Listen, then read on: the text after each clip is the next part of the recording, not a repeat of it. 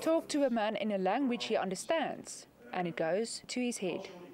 Talk to a man in his language, and it goes to his heart. Wise words by the late Madiba. But here at the Northwest University, language is still a bone of contention.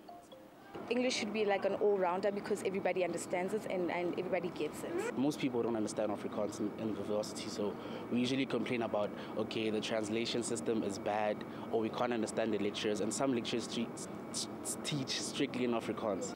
90% of all research is written in English, and experts agree that has to change. We can introduce it gradually, firstly by writing material in the African language so that people can learn how to express themselves on various subjects in the African languages. Clearly not an easy solution to a complex problem, the university is positive that it has the necessary expertise to effectively amend its language policy. The NWU has a long history of engagement with the development of African languages and Afrikaans. So there is a wealth of resources here that are classroom-based resources, that are academic resources that can really push our academics to another level of engagement with the languages that we have in our classrooms.